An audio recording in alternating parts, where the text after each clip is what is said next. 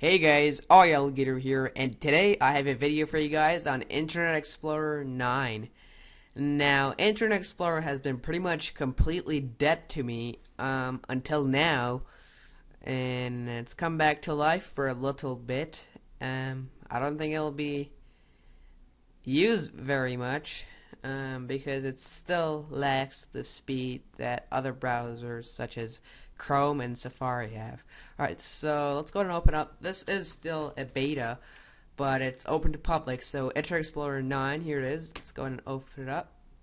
So you can see, first of all, it looks, well, new. It looks very good.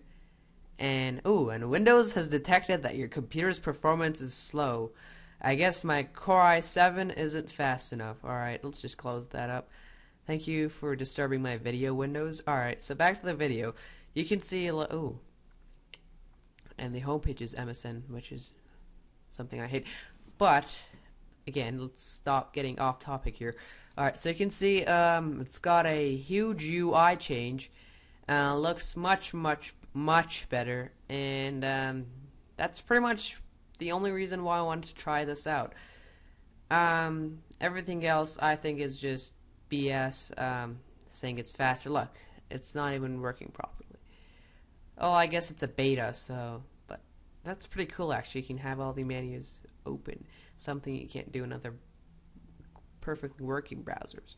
But yeah, it's still a beta, so pretty much the only thing that you know that's pretty much going to stay is, I said pretty much twice, is the UI or the interface. So you can see the back button looks more similar to Windows Explorer here, so not really. Alright, and the address bar is smaller. You can make it bigger, of course. That's what she said. And the tabs are here, and there's a home button, favorites, and tools. Also, in the taskbar down here, now you have options to start in private browsing. You probably know what you would use that for. Banking. What else would you use it for?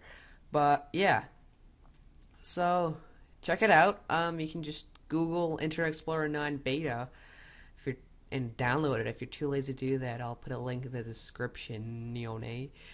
And that's pretty much it. Follow me on Twitter at twitter.com/alligator, and see you guys in my next